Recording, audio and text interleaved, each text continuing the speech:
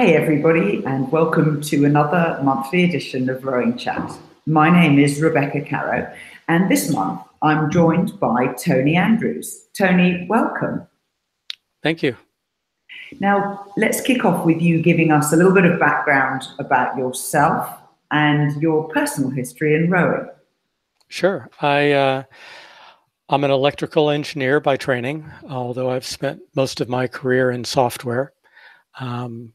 I began running when I turned 30, started getting physically active, and after a few years was having some knee problems. And I had moved to the Seattle area by then, where there's a lot of rowing activity, and discovered rowing as kind of an alternative activity. So I started rowing as a master's rower in 1996. Really fell in love with the sport very quickly. Started out in a sweep class, and I nagged my coach about getting out in a single enough that she was kind enough to take me out one weekend and get me sculling. And I've done a little bit of coaching and have just been active in the sport ever since. That's a great introduction. Now, of course, part of the reason we invited you on today is you're mostly known for being the person who's written the app CrewNerd. Now, tell us about the genesis of how that came about. Yeah, so I'd been working at Microsoft here for many years, and in 2007, well, actually, I'll back up a little bit. I'd started using the NK Speed Coach back the old, I think it was the red model, and that was the first one that you could actually get data off of, download. And I wasn't happy with the software that was available from NK, so I emailed them and actually got in contact with them and wrote a replacement, a better app for actually downloading and examining the data from the Speed Coach. So I developed this relationship with the folks at NK, and around 2007, I had gone out and joined them for an engineering meeting where we were talking about, future product ideas and just kind of what was happening in technology at that time. And about that time, phones were doing some interesting things. GPS was just starting to become available in various forms. And the very first phone in 2007, the very first phone with an accelerometer inside that you could access through software became available. And that was made by Nokia. And so I had the idea that you could take one of these Nokia phones, and with an external GPS device, at that time, they were all external and you had to connect through Bluetooth. I thought, well, this is all the makings of a speed coach, effectively. So I thought, gee, I should be able to turn this phone into a speed coach. And so I talked to the folks at NK. They weren't particularly interested in pursuing that. And so I left Microsoft in 2007 to go see what I could do with this. And so I spent a good part of the spring in 2007 building a prototype. This was on that Nokia phone. Got that working over the summer anyway. I went through a few generations and then of testing and making progress, and then the iPhone came out. And it was clear as soon as they made it possible for third-party developers to create apps on the iPhone that this was really going to be the place to go. It had a much bigger screen. It was a really nice phone that it was clear was going to be very popular. So I dropped all of the other versions that I had been working on and said, I want to be the first one to get a Speed Coach app running on the iPhone. So I jumped on that, and in the spring, I think it was March or April of 2009, shipped the first version of my app. And at the time, it was called Speed Coach Mobile, because I still had that relationship with NK at the time, and I actually licensed the name Speed Coach from them to use the name Speed Coach Mobile. And I did that because I thought, people would just instantly understood what that meant. If you're a rower and you see an app called Speed Coach Mobile, you have a pretty clear intuition about what that's going to mean for you. And how did that go? How many downloads did you get? That went very well. It was slow to start with. There were some challenges in the early days. The the waterproof cases that were available at the time were really a far cry from what you can get now. And so people were naturally reluctant to take their phones in the boat with them.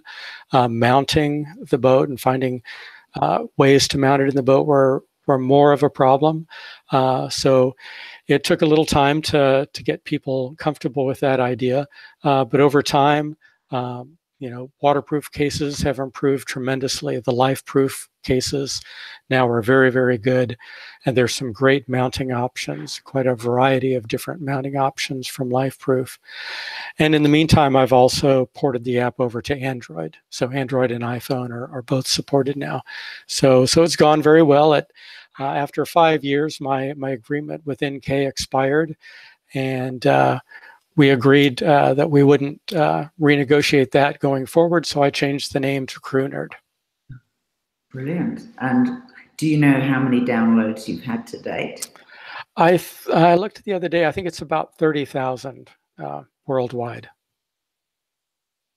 That's brilliant. Now, I think it's time for you to talk a little bit about who you expect to use the CrewNerd app. Well, I was trying to reach as broad of an audience as possible. Obviously, I'm trying to sell the app, and I want to make it appealing to as many people as I can. So I was thinking about, typical club rowers, masters rowers, juniors programs. What does the average rower want to see, and what will be really easy for them to use?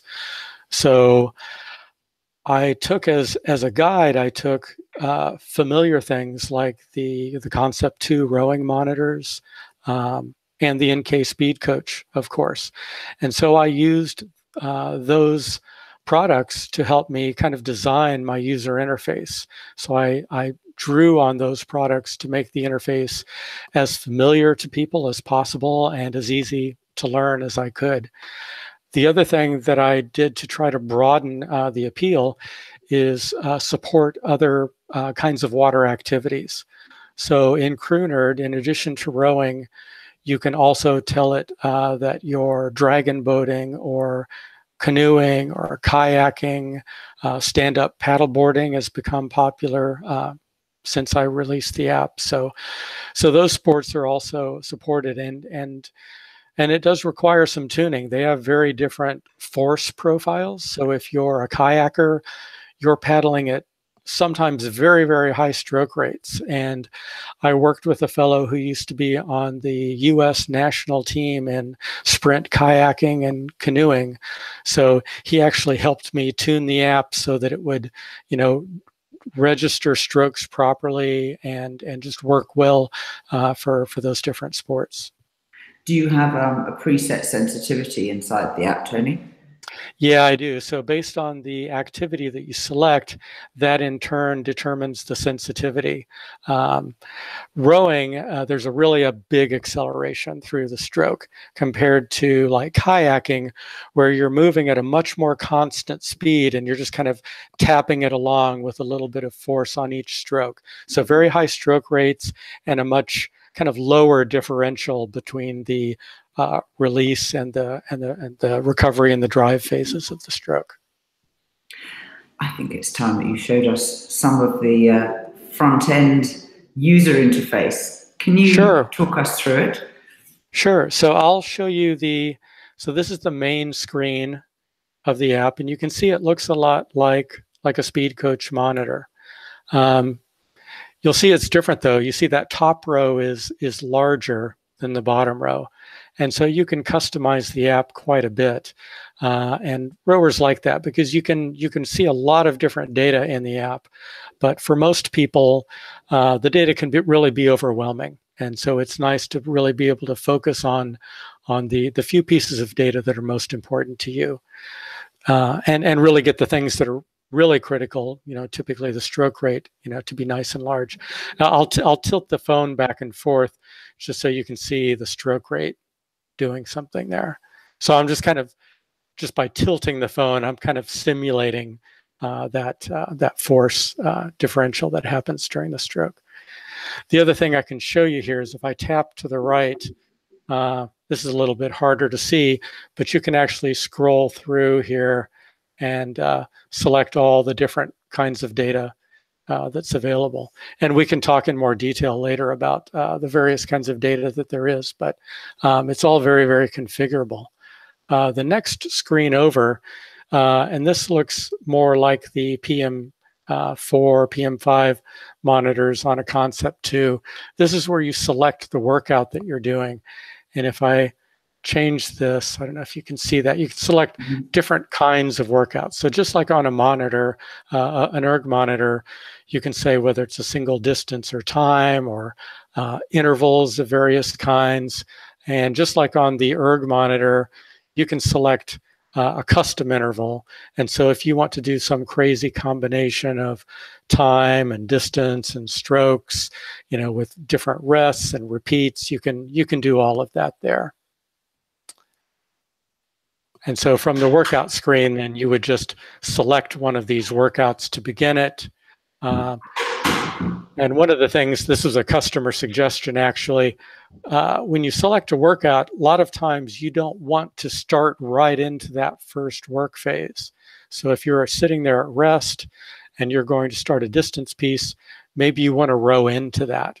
So you can actually select what kind of a countdown that you want into that first piece. So you can have none, or 15 seconds, or 30 seconds. And then just to kind of round things out here, there's a history screen where you can see recent workouts, pull up the data. You can see all of here's a set of intervals in this workout. And then I can go into the intervals and I can see numerically, you know, what my average stroke rate was, the distance, the time, and so on. And then I can also bring up charts and graphs right here in the app. And you can customize this, and I won't show you all of that, but you can customize that and see different data on that chart. There's a settings screen where there's a wide variety of settings that you can use to really control and customize the app. And then the last one, which is kind of interesting, is for live tracking. And so this is something that kind of mimics the feature that some of the really high-end speed coach devices have. So, you know, the ones with the antennas, and you can have a whole set of boats on the water that are all relaying data to the coach's launch in real time. And so with the speed coach, that's being sent directly wirelessly between those devices. But those are really, you know, that's really the top of the line speed coach devices. And, you know, you get into more like the $600 range for those kinds of units.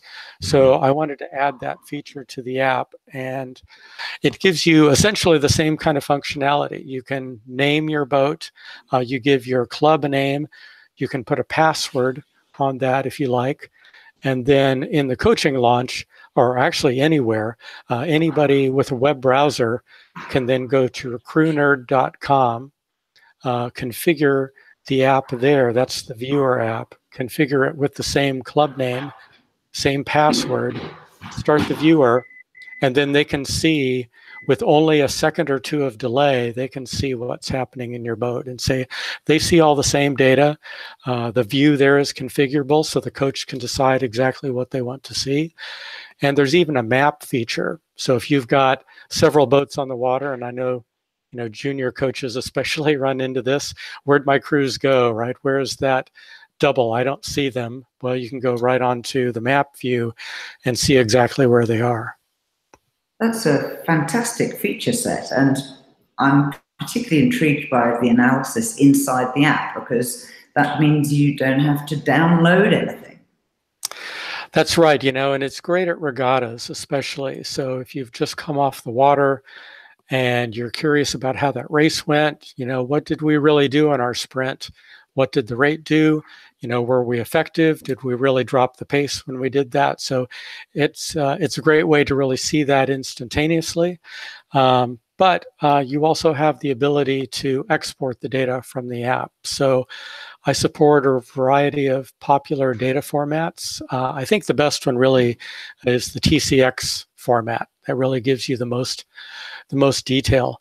And there are some websites where you can export the data from CrewNerd and then upload those to websites like you may have talked about these in other podcasts. The rosandall.com website is a great one. Rowers, the ROWE.RS website. So those are two websites that are all about logging data and then communicating between athletes and coaches. And so it's very easy to send the data there. And then there are other apps, other websites that are not so customized for rowing, like sportlizer.com and trainingpeaks.com. And you can send the data directly to those websites directly from CrewNerd. That's fantastic. Now, I'm guessing you've just run through the high-level, popular, commonly known features. I'm told you've got some slightly more in-depth ones, Tony. Why don't you dive in to a couple of those that you think some of our want about?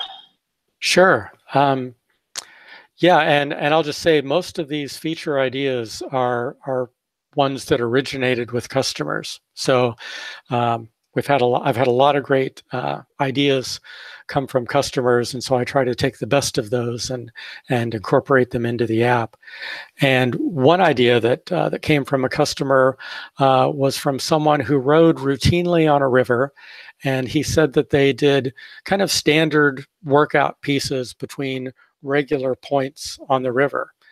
And his idea was, wouldn't it be great if the app could automatically start the timer and stop the timer just based on my position? So the app obviously has GPS working. It knows where you are. Is there some way that we could program in these locations, wherever we're rowing, into the app so that it would just know when I've crossed a start line and crossed a finish line? And I thought that sounded really interesting, especially for head racing, where I'd been racing the single a lot, and you're in a head race, and you're kind of in line waiting to start, and there's a lot going on, and you really would like to have an accurate time at the end of your race. But obviously, when you're building up to your race pace into the start, you can't just reach down and tap the screen to start the timer. So I thought that was a great idea. So what I did was add a feature so that you can draw a rectangle in Google Earth. So you use the Google Earth app to go and locate on a map, just geographically looking to see whether there's a dock or some other landmark where the starting line is. You draw a rectangle around that starting line, do the same thing at the finish line, and then you save that into a file. So there's a standard, it's called a KML file that Google Earth uses. And so if you save that in a particular way, and I've got a video on YouTube that walks through the whole process of doing this, you save that, and then you put that file on your phone. And there's a way to do that in iTunes, where you can take a file from your computer and actually download it into CrewNerd on the phone. And once you've done that, then when you go to that workouts page in the app, one of the options there is custom courses. And if you press custom courses, it looks at the file that you've downloaded, shows you all of the race courses that you've entered, and then you just pick one and say start. And then the app is kind of armed and ready to go, and it's just waiting to see you move into that rectangle for the starting line. And as soon as it sees you within that rectangle for two samples for 2 seconds, then it says, okay, you're there. I'm going to start the timer. And then it does the same thing at the end. So very cool feature. Not many people use it. I think you have to be a little bit of a nerd to go to the trouble of, learning how to use Google Earth, drawing the rectangles, saving the file. So it's a little bit of work, but if you're willing to take that effort and build the file, it can be a real benefit. I've built in a few of the local courses here in the Seattle area into the app, kind of as examples for people. And I also put the Head of the Charles race course in there. So a couple of really popular ones in there, but anybody can go and make their own. So you say it's a 2 second two sample window, but then you said 2 seconds. That's quite slow for a GPS. I thought they were on a sort of 10 hertz cycle. Well, it depends. Most phones are actually sampling GPS at 1 sample per second. Oh, yeah. Yeah. So that's one of the challenges of doing good timing in a phone. Now, one of the features that I didn't mention is that on the iPhone, I actually support external GPS receivers connected through Bluetooth. Now, in the early days of mobile phones, that was the only way to get GPS in the phone. But now you can use external devices to get that 10 hertz GPS rate. So CrewNerd will actually support that. And when you use an external GPS unit, then you do get much more responsive timing information. That's fantastic. Now, back in the day when the very early speed measurement for rowing boats devices were on the market, there was one that had a little paddle that you hung over the side of the boat that recorded boat check. Is that something that you've managed to overcome? Yeah, one of the things that I was really interested in doing is seeing how much more data I could get from just this phone in your boat. And so the accelerometer is a really great device. It samples at a pretty high rate. In the iPhone, you can sample the accelerometer at up to 100 hertz. So it's a lot of data. And so obviously I was going to use that for the stroke rate, but I thought there's probably a lot more that we can do with this as well. And so there are 2 additional measurements that you can get in the app, and they're called check and bounce. And so check, is coming back to what you were describing, just trying to find a way to measure check. And I think as rowers, we kind of intuitively, know what check feels like, and we can see it in the boat. And so the challenge was, how can I use the phone to measure that in a way that would be informative to people? And so I experimented with this quite a bit. And it might have been frustrating to my coaches because they might have seen me out there rowing badly, because I was experimenting with different ways of measuring it. And to do that, I had to go out and row with a lot of check and row badly and see. And so over time, I found a way to measure this that really kind of pops when you do things that create check.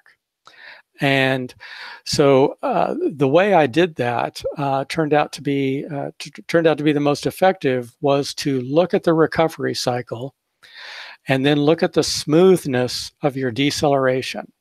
So as soon as your blades are coming out of the water, you begin to decelerate.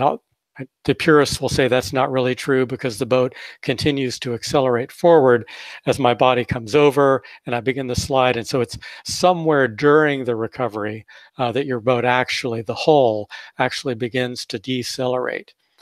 And what I found was that a good way to think about check was to look at how smooth that deceleration can be, right? In a perfect world, a perfect stroke, then I, with my body in the recovery, am doing very little to disrupt the natural deceleration of the boat. And so if I rush into the catch, then that's going to cause, the deceleration, to have a funny shape to it, right?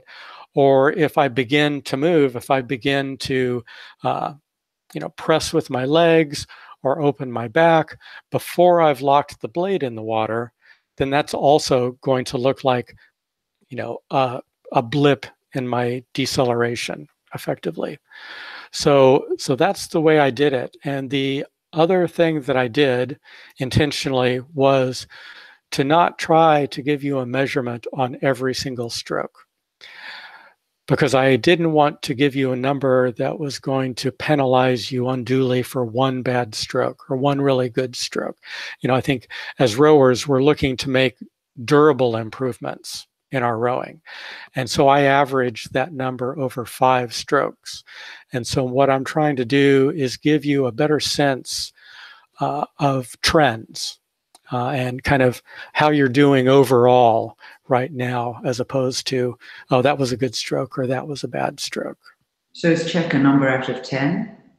So check is a number that goes from 0 to, it probably wouldn't get over 20 or 30. And so this is a common question. People ask, well, what are the units of measurement? And I guess I could figure out what the units of measurement are, but they would be some strange mathematical formula related to variance, and it just doesn't make sense to put units on that. But what I tell people is that the lower you can make that number, the less check you have. And it varies from day to day, just based on wind and water conditions and what boat you're in, maybe what oars you're using even. All these things come into play. And so what I like to tell people is think of this as a tool that you can use while you're doing drills. So if you're working on a certain aspect of your stroke that is related to check, then this can be a great way to look and see whether you're making an improvement. So maybe you're doing a drill, alternating drills with regular rowing. Look at that check number when you're rowing normally and see if you're able to bring that down. So what's the lowest number you've ever done?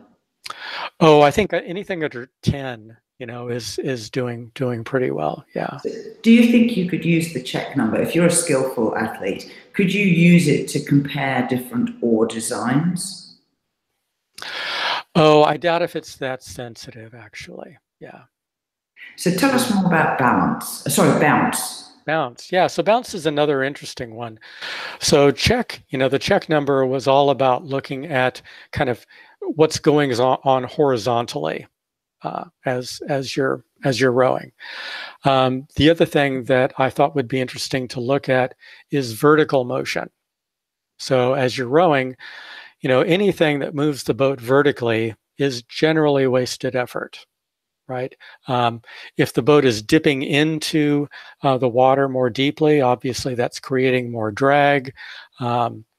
If you're lifting the boat out of the water excessively, maybe maybe you have an issue with blade depth and you're kind of coming over the barrel, as some coaches like to say. You're lifting the boat, that's extra energy. So I did a similar kind of thing where I look at vertical motion during the stroke. I kind of allow you some baseline of a vertical motion that you're not penalized for, but anything kind of beyond a basic threshold, I count, I accumulate that. And it is also averaged over 5 strokes in the same way that check is. And it's just basically a measure of how much kind of excess vertical motion do you have in the stroke. And so that's great for things like blade depth. It's great for thinking about posture at the release. Are you keeping your kind of hips forward and erect, a good release posture, and not kind of dumping and dropping in, which would cause the bow to dip, the boat to go down. Similarly at the catch, are you kind of lunging and dropping at the catch, or are you kind of coming up quietly and cleanly and entering the water? So it's kind of interesting. The two numbers really do help you make improvements in different aspects of the stroke. And I've had a lot of independent rowers who are working without a coach tell me that they like to use those numbers as a way to get some feedback, since they don't have the benefit of a coach to look at them. That's fantastic. I love all of that stuff. Now, You're obviously a man who thinks a lot, and you obviously know rowing really well. My experience of people like you is generally you've got 100 ideas for every one that you go and implement. Are you ready to tell us about other things that you've thought about? Sure. There are lots of things I've tinkered with. Lots of things that we could do. Some I've explored a bit. One idea that I explored a bit with the folks at HereNow.com, they're a pretty successful company here in the U.S. for doing regatta timing, and so they've really kind of taken regatta timing to the next level. We get race results effectively in real time now, and you can remember in past years, going back how long it would sometimes take to get results. So they've made, great strides there. And one area that I explored with them is whether we could take apps, like CrewNerd and others that are doing similar things, and is there a way that we could integrate those into the regatta timing system? Because, as regatta spectators, it still can be very frustrating to watch a race. If you're watching the Olympics, it's great. They spend the bucks and they put these great devices on the boats, and you can see stroke rate and speed, and you're getting all this real-time information, and it's fabulous, right? And wouldn't it be just awesome if we could do that for every local regatta? And, conceptually, there's nothing hard about that. In the same way that my app is doing live tracking to the CrewNerd.com viewer, I could be relaying that same information to a regatta system that is making that available to all of the spectators through their normal website. So that's something that we've explored, but, like so many ideas in rowing, the challenge is making the economics work, and also, frankly, in getting rowers on board with the idea. This would mean, getting everybody at a regatta, kind of on board with, okay, you're going to take this app, you're going to take this with you on the water. And they wouldn't have to be CrewNerd users even. There could be something where, you're not going to look at the data while you're on the water. You could even leave the phone in a dry bag and just stick it in there. But, there'd be some setup to do, and then you take it on the water, and then we get this great information. So, but like so many ideas in rowing, it comes down to the economics, and things that are not conceptually hard to do, still require a fair amount of coordination and development effort. And it can often be hard to find a way, to really justify the investment that it takes to pull these things together. So, and we see that with a lot of other ideas, but that's one that, has been really frustrating for me, that we haven't been able to bring that to fruition yet, because I think we could really change the way that people experience regattas as spectators. Is one of the big challenges that very few rowing apps have an open API? Well, I guess the challenge would be getting all of the popular apps to support that. I think what you'd like to have is the regatta timing systems be the ones who provide the API, and then rowing apps like mine and others. I mean, there's no reason why that has to be a proprietary thing. HereNow.com could say, here's the API. All of the popular rowing apps could go integrate with that, and then we could all, as rowers, use our own favorite app, take it in the boat, but be integrated with that. And besides the spectators, just to kind of round out that idea, I think there's a lot more that we could do with that, along with that same idea, to make regattas run more smoothly. When you've got boats in the warm-up area and the marshals are trying to get them over to the start, being able to look at a map and see exactly where all the boats in this next event are currently at, would make it much easier to get folks rounded up, or to see if somebody's hot seating, where is that hot seat boat, things like that. I always wanted to put an alarm in the boat, Yeah. which the early Coxmate amplifiers did, which a lot of the high schools laughed because then the young coxswain who wasn't keeping an eye on the time, they knew when the alarm went, that was 10 minutes before race time. That's right. That's right. That would be another great thing that you could do with that. The officials could really, you could even have a countdown timer, time until your event on there. So many things that we could do there. Yeah. I can see you're a real ideas man. Now, we also talked about one of your other ideas, which is a boat tracker for booking boats out of your boat shed, your boathouse. Is that actually live? Yeah, that is live. And so that was another one where, I saw an area where, the clubs that I was familiar with were all still using, very manual paper-based systems. So it's starting to change now. But, in the past, any boathouse that you would go to, somewhere in a corner, there'd be a desk or a table where there's a pad of paper or a notebook, and that's where you go to reserve equipment.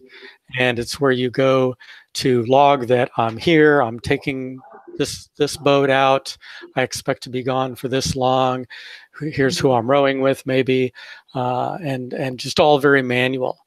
And so folks at our club were asking, can we make an online system? Because if you wanted to reserve a boat, you actually had to physically go to the boathouse, go to the notebook and write it in. And that just seemed crazy. So I started thinking about that. And so we built a system.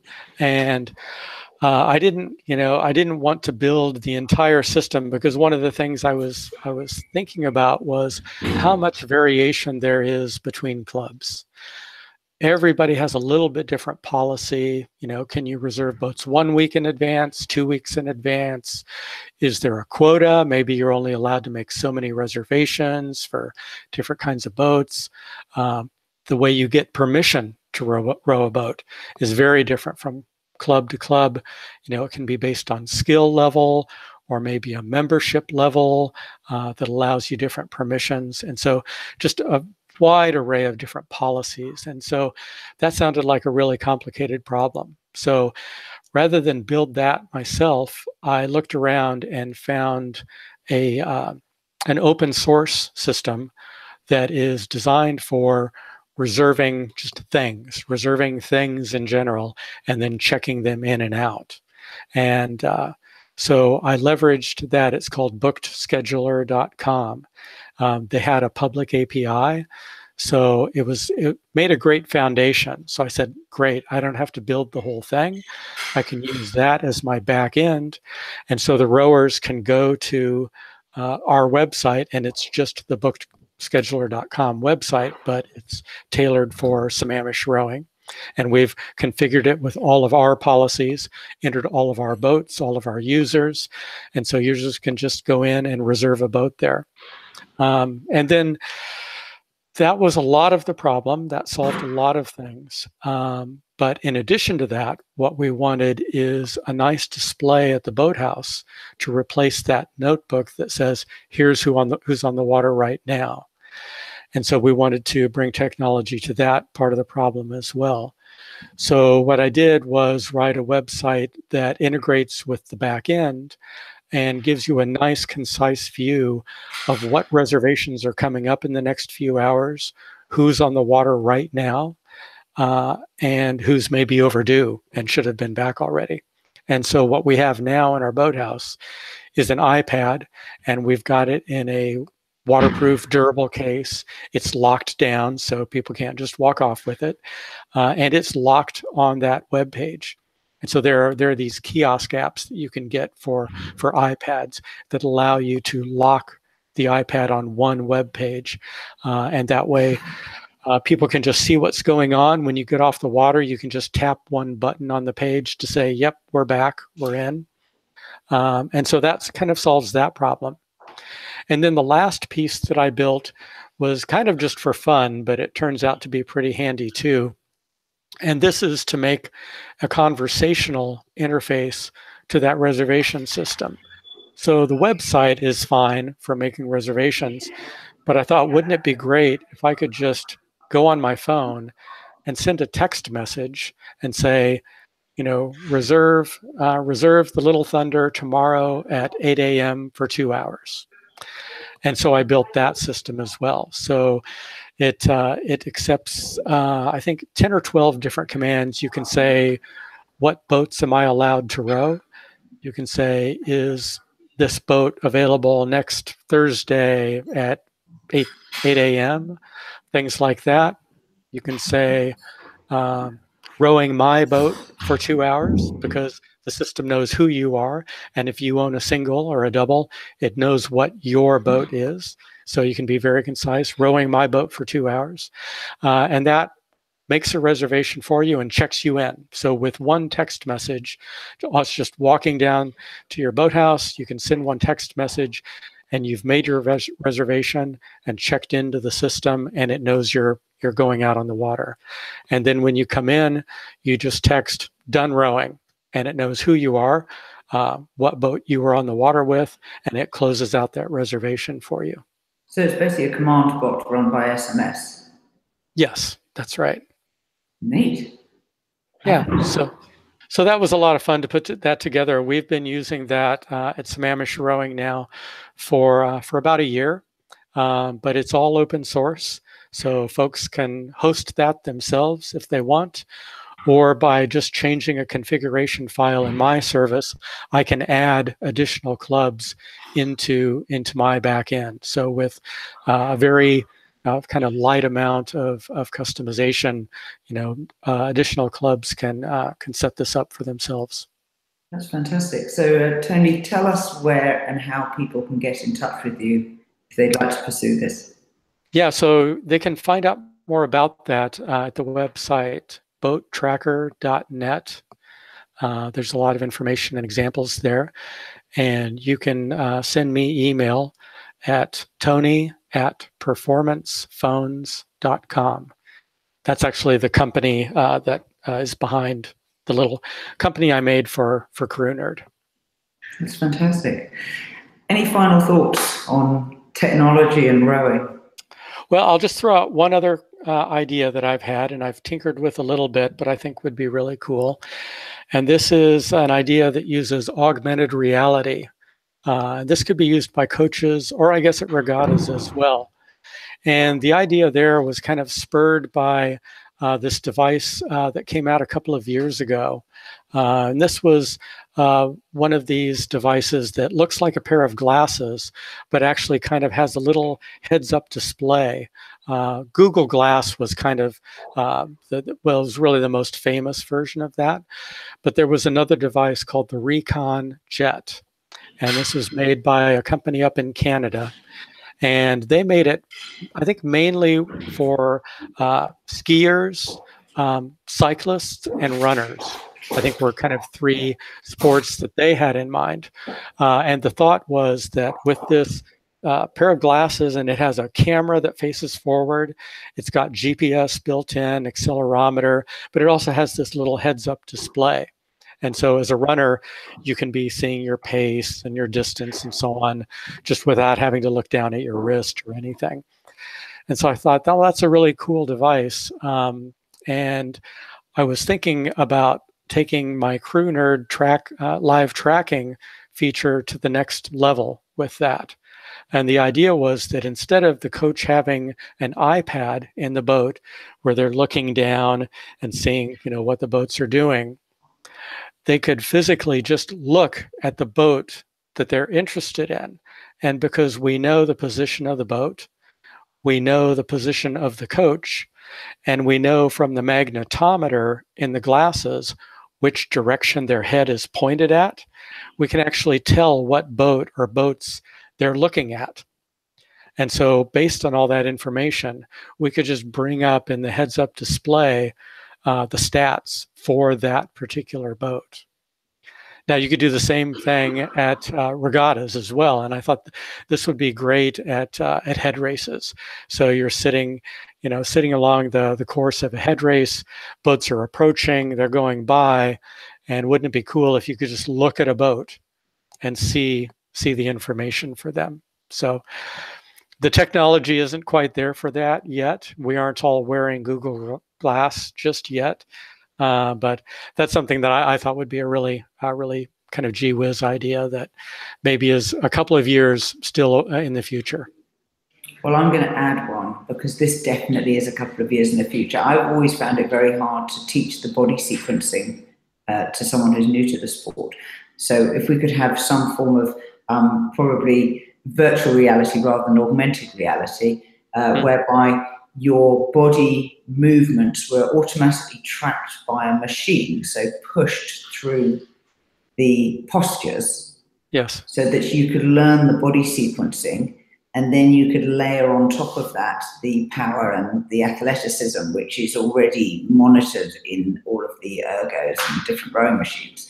And I vividly remember years ago sitting down with a coach called Fred Smallbone, who took me and Claire, who was my pairs partner, and he had us sit in the gym, each of us holding an oar, and he supported the other end of the oar, which we both had our hands on the handle, and he supported the other end just with a strap, and he had one of us control the tap down and the movement of the hands away and the body swing.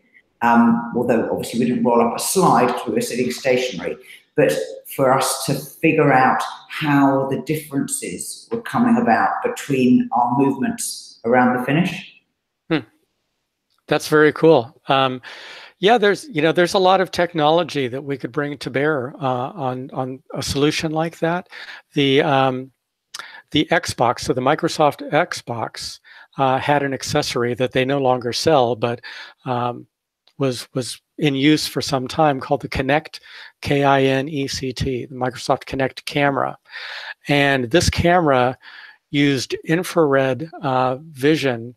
So it had a system where it sent out a pattern of infrared dots into the scene, and you couldn't see it because it was infrared light, but it sent out this pattern of dots. And then they had a pair of cameras that were looking, and so they were set a few inches apart, and they were looking in the infrared spectrum at those dots that were sent out. And the purpose of this was to be able to detect players. So this was for, I'm standing in front of my Xbox, I'm playing some game where I move my hands or I move my body. And they had skeleton tracking software developed that would look at these images and then generate kind of a skeletal view of your body frame. So this is where your head is, your arms, your joints. And so the technology was there to do that. So you can imagine taking a camera like that, looking at you from the side and really being able to see what your legs are doing, your hip flexing, your arms, so you could really see all of these things. And then coordinate that with all of the other telemetry that you're getting from the erg that you're on. And then being able to give you really deep, meaningful feedback based on that. So yeah, the technology is there. And once again, it's a matter of the economics. I'm sure I'm not the first rower to talk about using a Kinect camera to do something like that. The challenge will be, can you find enough rowers willing to pay enough for an app like that to make it economically viable to go do the development for it? But these are the kinds of great ideas that I think are just crying out for somebody to go build them. Tony, it's been absolutely delightful. Your insight from technology into rowing and back again is a breath of fresh air. I'm certainly personally looking forward to going and trying some of the existing ones. And thank you very much again for giving us your time on RowingChat. Thank you. It was really fun talking to you.